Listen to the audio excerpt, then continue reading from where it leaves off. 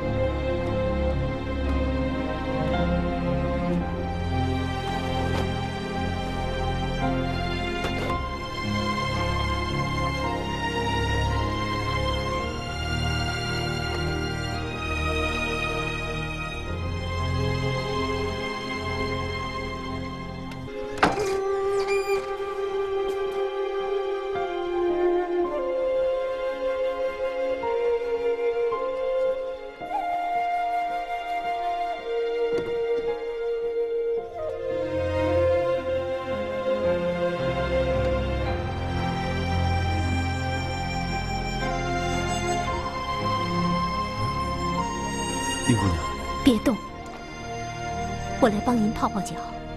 不行不行不行，殷姑娘，我怎么能让你给我泡脚呢？别动，宋大哥，你只要能为我父亲伸冤报仇，我愿意为你泡一辈子脚。殷姑娘，祝你长寿。使不得，真的使不得。你知道吗？我每次给父亲泡脚的时候，我总是用手挠他的脚底板。其实他一点都不痒痒，可他为了让我开心，他就装得很痒痒，常常弄得我一脸一身的水。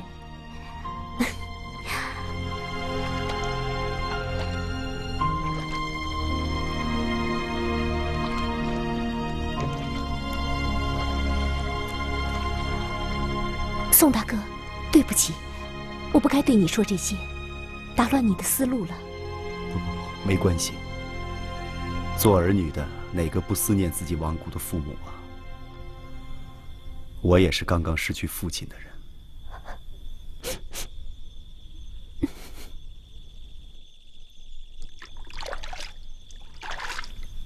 燕米醋，酒坡，酒坡。对呀，燕米醋酒坡，能显有血入地的痕迹。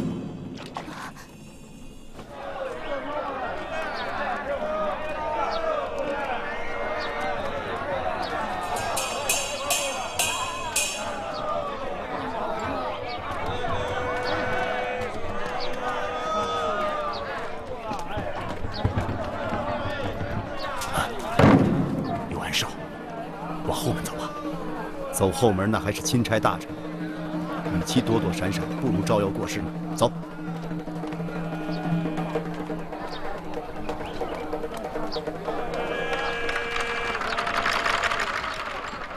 那个人还跟着呢。一会儿想办法把他给甩了。不管他，走。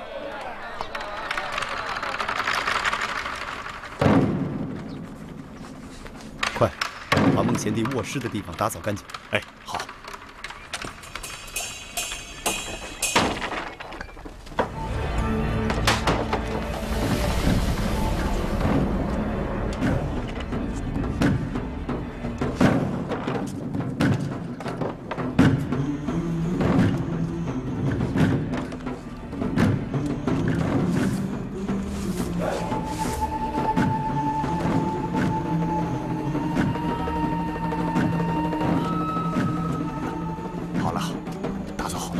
去看着点，万一他们来了，咱这假钦差的身份保不了命。没事去，如果有人来，我就说钦差既有，不许打扰，把他们挡在外面。快去。好。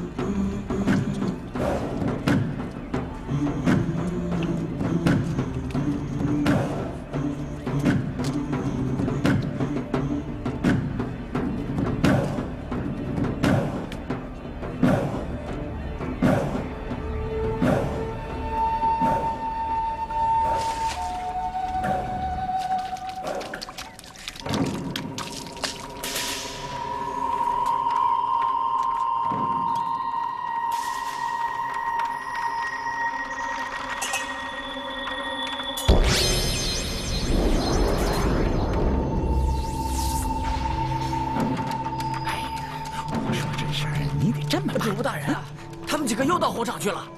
什么？又到案发现场去了？该不会让他找到什么线索了吧？哎，走！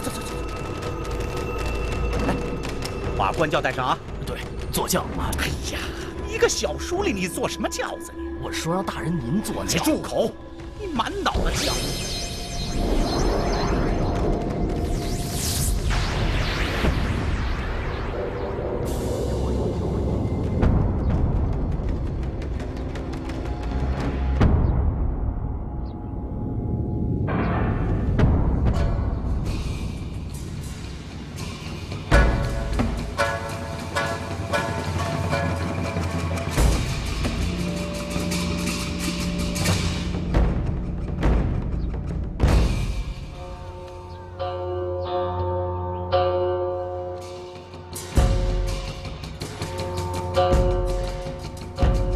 贤弟呀，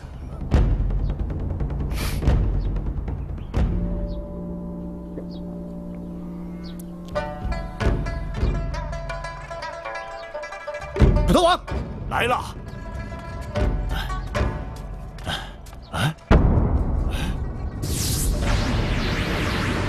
这是什么？血啊？这不就是证据吗？消失之前无人见证，也没办法提取。那我们不是白忙活了吗？不一定，至少证明了一点：孟贤弟是先遭人杀害，然后被火分尸。哦，哎呀，真是神乎其神呢！这个，文帅还没到呢。啊，快到了，就在那边。有人来了。把地面打扫干净，不要让人看到。你看，快到了，就在那儿。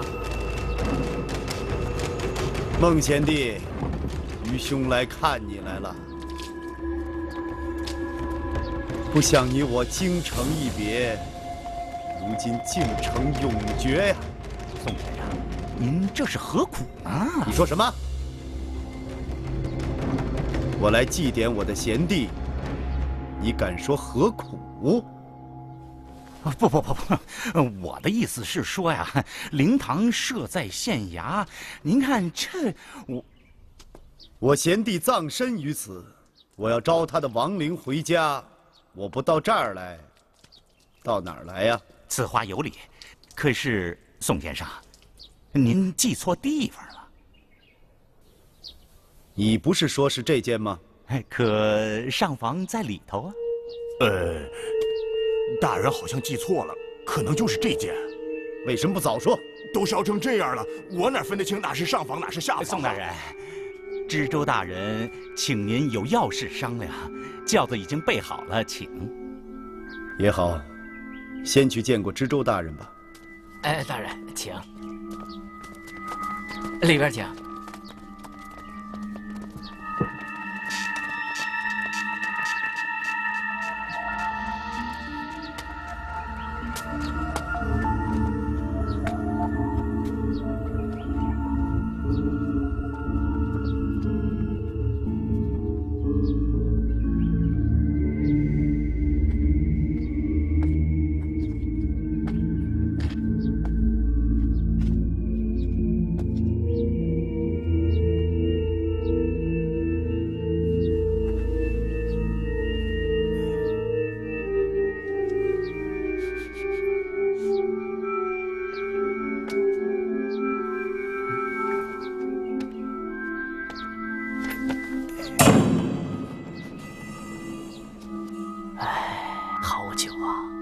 这么好的酒，都敬了死人了，真可惜。此案不能这样拒结。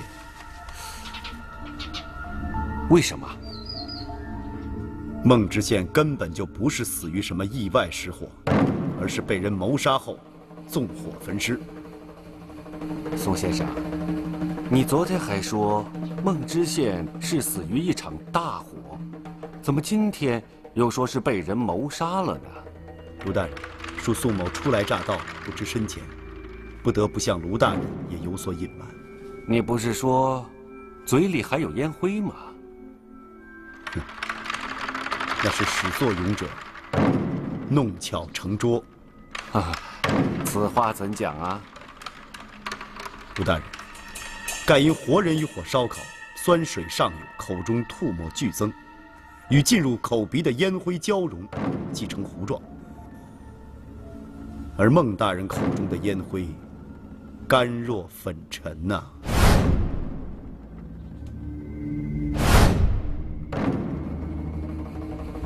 由此可见，绝不是什么意外，而是被人谋杀、焚尸灭迹。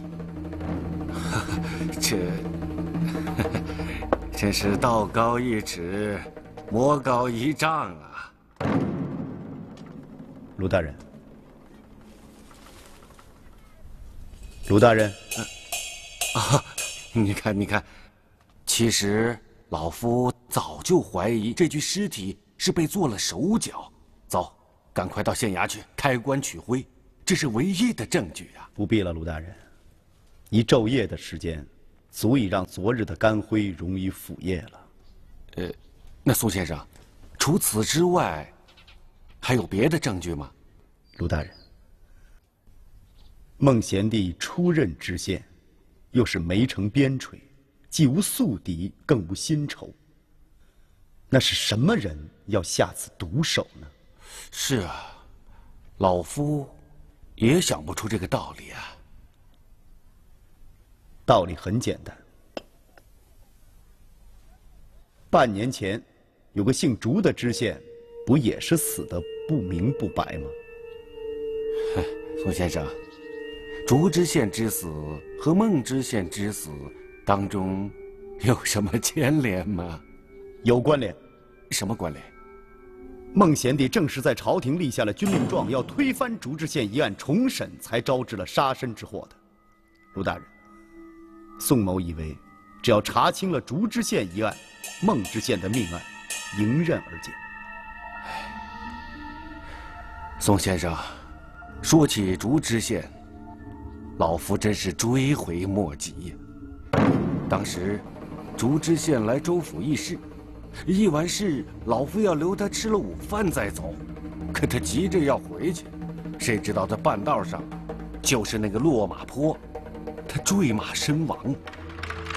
要是老夫强留他吃了饭再走的话，他就可以躲过那凶神煞石，就不会发生这么悲惨的事情。唉，不说竹知县了，我说了。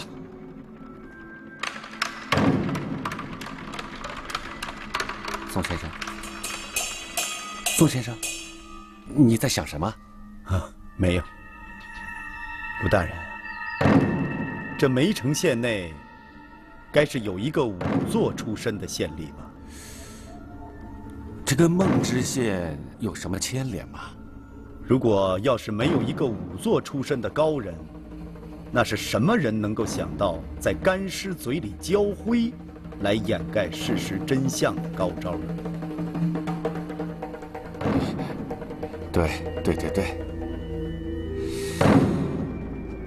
难道真是他？卢大人说的是，要说仵作之人，还真有一个，杨主簿。宋先生，你也怀疑此人？没有，宋某只是瞎猜而已。宋先生，你要是怀疑是他陷害孟知县的话，老夫并不感到惊奇。此话怎讲？老夫早就对此人产生怀疑。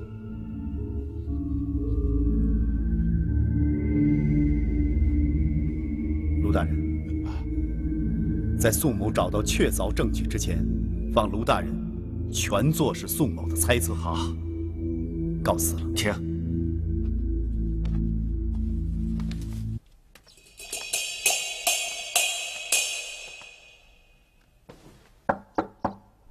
跟我来。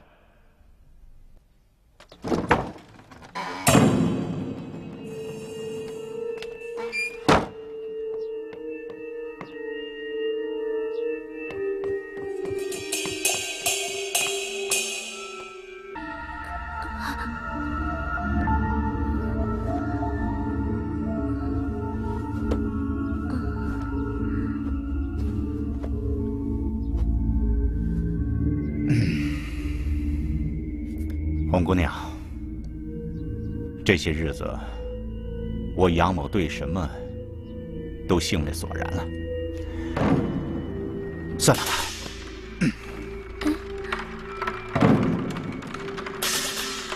大人今天怎么和往常不太一样啊？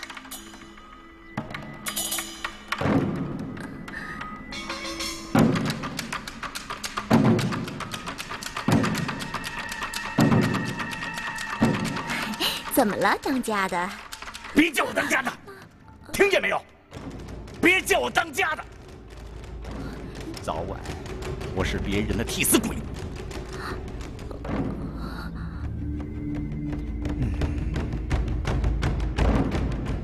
红姑娘，你还记得你说过的话吗？我说的什么话呀？你说过，我杨某要是出事的话，你每年在清明节上，到我的坟头上烧几炷香，是吧？大人今天是怎么了？怎么净说这些不吉利的话呢？这谁还不知道啊？在这天高皇帝远的梅城县，您主簿大人可就是一手遮天的县主啊！这谁还敢把您怎么样啊？有句古话说得好：“多行不义必自毙。”这些年来，我杨某人在梅城都做了些什么呀？我心里是一清二楚，知道吗？我夜夜都在做噩梦。怎么？就因为那个新上任的孟知县吗？人不都化成一团炭灰了吗？还能还过阳来向您索命不成啊？哼！你怎么知道这件事儿的？我什么也不知道啊。是不是你表兄告诉你的？说。不，我表哥什么都没跟我说，我什么都不知道啊！臭婊子！说，要是不说，老子就杀了你！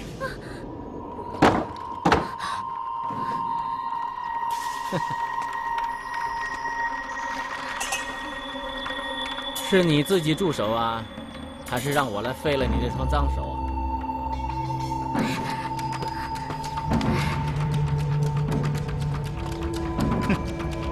黑三儿，你太不守信了吧？是吗？那你说我哪儿失信了？是你答应我守口如瓶的。嗨，我也就随便那么一说，你只给了我杀人放火的银子，还舍不得多出1两银子来堵我的嘴。我跟我自己的表妹想说什么说什么，你管得着吗？你想干什么？要想让我不胡言乱语，只要再多出50两，我黑三儿就会把这件事情永远烂在肚子里。50两银子，我可以给你。不，是50两黄金。你也太贪得无厌了吧你！梅城也不算个不毛之地，可你们年年谎报灾情，朝廷年年免赋，老百姓却分文不少地缴纳朝贡和关税，却全都进了你们这帮贪官污吏的私囊。而我黑三儿，本来就是一个以杀人为生的杀手。哼，遇人消灾，拿人钱财，天经地义。你说，你我谁才是真正贪得无厌的恶鬼？你也不想一想，这50两黄金可以保住你们几颗脑袋？别说了，50两黄金。好，等你拿到黄金以后，马上离开梅城，再也不让我见到你。正好，黑三儿也不想在此久留，但是我得带着我的表妹一起走。你也太过分了！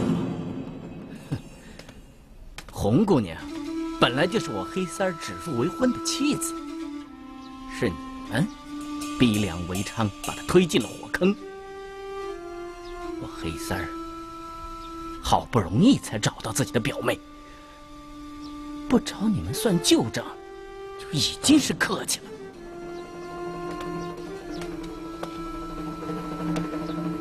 你要是还不知足，哼，那姓孟的就是立正。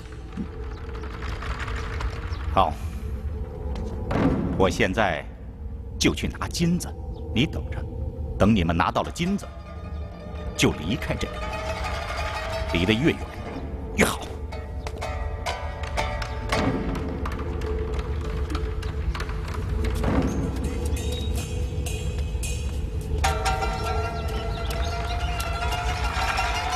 在这里，父亲的遗体就是从这下面找到的。人要是从这么高的地方摔下去，那显然是活不成了。他不可能从这上面摔下去的。你怎么敢那么肯定呢？我父亲在这条路上不知道走过多少个来来回回，而且他每次走落马坡的时候都是下马牵着走。像他这么谨慎的老人，怎么可能失足掉在这下面呢？当时他身上明明带着一份密件，可遇难后这个密件却不翼而飞了，这分明是……好像有声音。快！哎！快来人呐！救命啊！救命啊！姑娘，黑三儿，你醒醒啊，黑三儿！黑三儿，你醒醒啊！好了，别哭了。要不是让严树把你挂住了，你早就跟你表哥一样摔成肉饼了。你的命够大了。他中午吃的什么？别哭了啊，快回钦差大人的话。啊！钦差。姑娘，姑娘，你醒醒啊！姑娘，姑娘。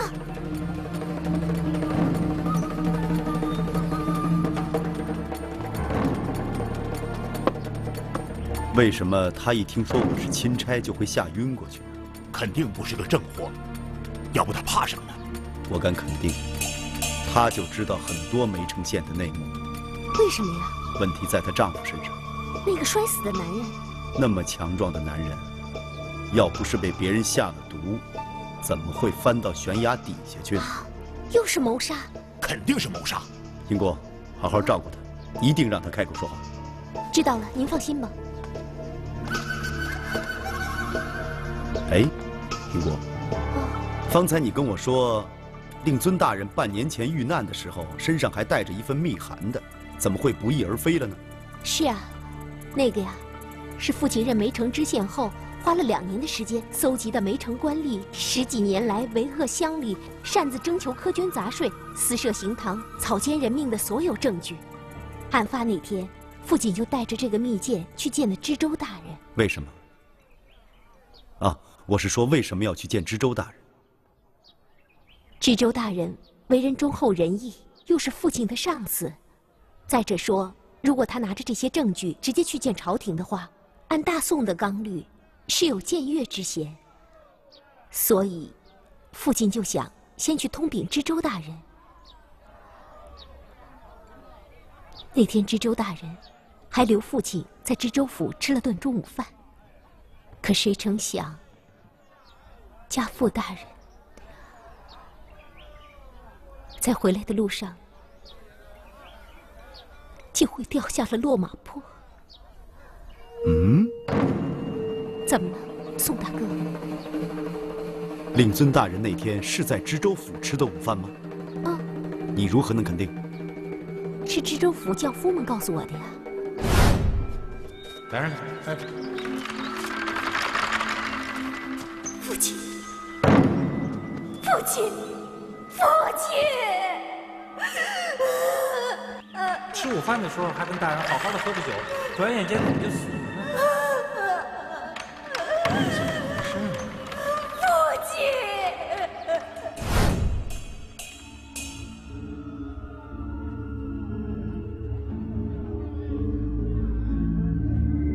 说起竹知县。 老夫真是追悔莫及呀！当时竹知县来州府来议事，议完事，老夫要留他吃了午饭再走，可他急着要回去，谁知道在半道上就是那个落马坡，他坠马身亡。要是老夫逼着他吃了饭再走的话，他就可以躲过那个凶神煞死。你怎么了，宋大哥？ 卢知州在说谎，他为什么要向我说谎呢？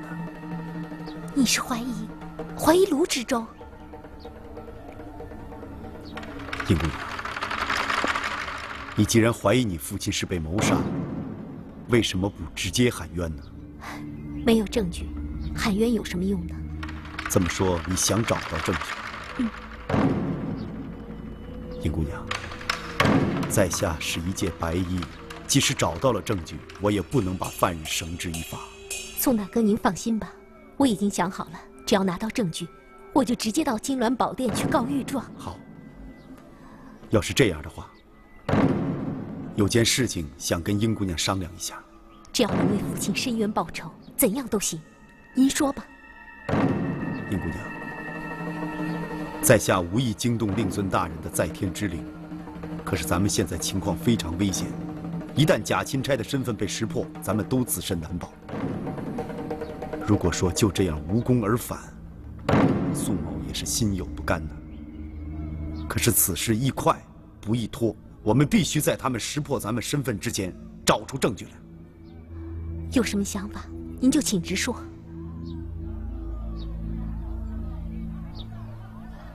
我要开棺验尸。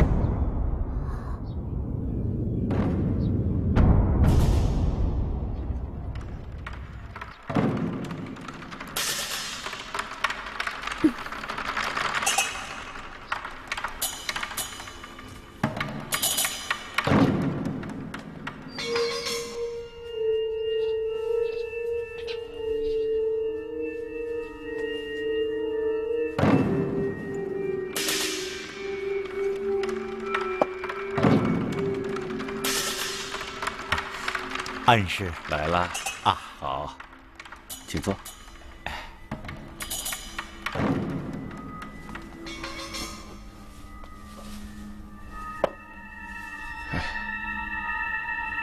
请。哎，谢谢。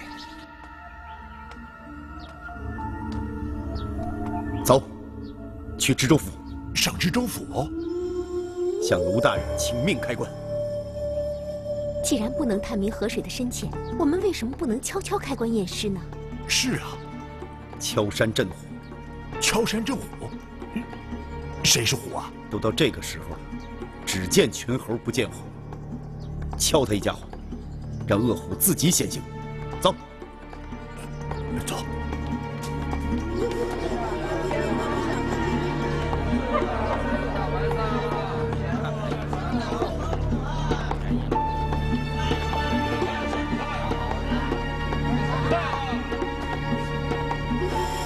请。卢大人，宋先生，在下得知竹知县死之前身上是带着一份密函的。既然人已经死了，那份密函怎么会不翼而飞呢？既然密函没了，那他就是成了一个永远的秘密。他跟着竹知县一块进了坟墓了。啊，既然秘密进了坟墓，那就只好掘开坟墓。你要开棺，还要验尸。为什么验尸？在下以为竹知县之死另有原因。这恐怕不妥吧？竹知县入土为安已经半年了，现在开棺动土，惊动亡灵，那是对死者的大不敬呀。更何况，开棺动土，你我虽然无忌，但若是他的家人知道了，本州难以担待呀。卢大人，竹知县含冤地下，正义未深，他定然会支持宋某这么做的。至于他的家人嘛，那请卢大人问问竹知县的家人自己，是否同意开棺。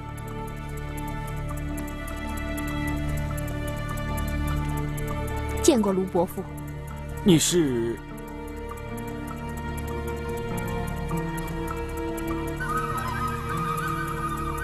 我就是已故竹知县的女儿竹银姑，也是竹知县留在这个世界上唯一的一个亲人了。陆伯父，只要能为父亲报仇，银姑是不会忌讳动土开棺的。好，好，宋先生，请坐，坐。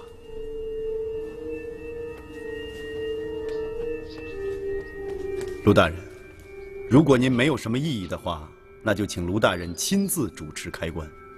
慢，要是老夫没有记错的话，今天应该是农历13，13可是个凶日啊，不宜动土。按照此地的民间习俗，还是过了13再说吧。好，入乡随俗，本无非议。那咱们明天。啊。宋大人，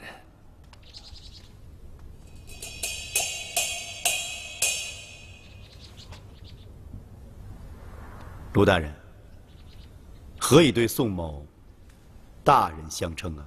哈，这是你的上任官凭吧？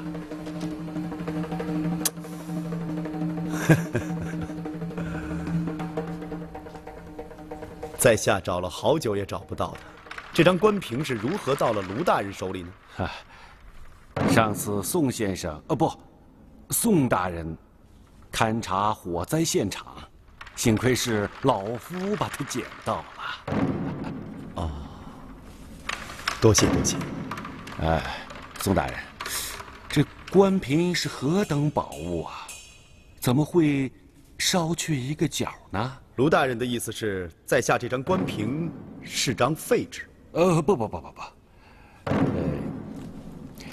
老夫想，幸好是烧掉官凭一个角。若是把大理寺的官印给烧掉了，那大理寺臣恐怕就要另换其人了。10年寒窗啊，宋某换来的一纸官凭，我是如何能不珍惜啊？怎么会让火烧了呢？只是上任那天，御史大人非要拉着我秉烛饮酒，喝来喝去，结果就喝醉了，让火烛烧去一角。这幸亏是让御史大人亲自看见了，否则这张官凭可就真的作废了。原来如此啊，宋大人。其实，在孟知县出事的时候，老夫就料到朝廷会派能臣干将来查明事实。不过宋大人来了，既没穿官服，又没戴乌纱，还是瞒不过老夫这双老眼。在看到官凭之前，老夫就料到，宋大人是朝廷派来的微服钦差。好，卢大人既然已经知道了，那就请大人放心，老夫绝不会把宋大人的真实身份告诉其他那些小吏的。多谢。宋大人，卢大人还有何事啊？宋大人，你这官凭该物归原主了吧？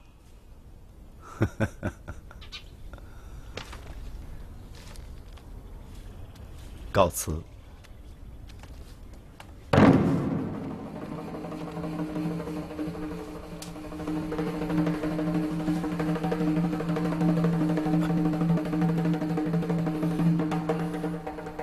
来人！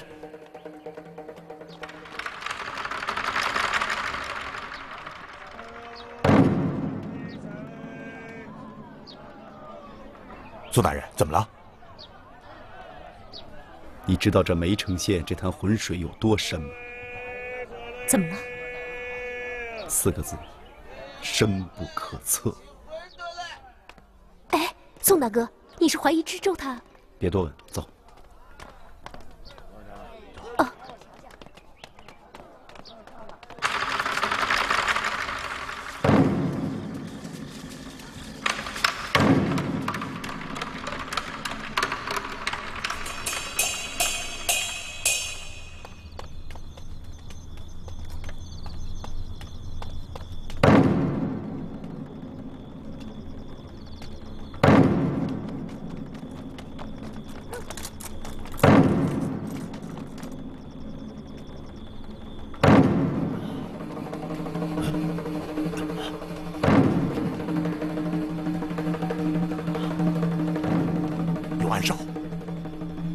难道身份已经被识破了？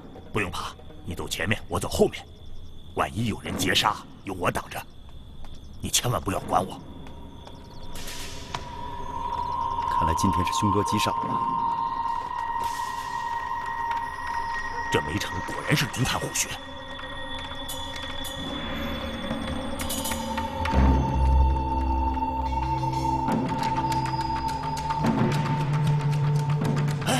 不能回头，不能领着夜鬼回家，这样会给殷姑娘他们带来危险的。那也不能让你去呀！怎么回事？此时不走，更待何时？站住！站住！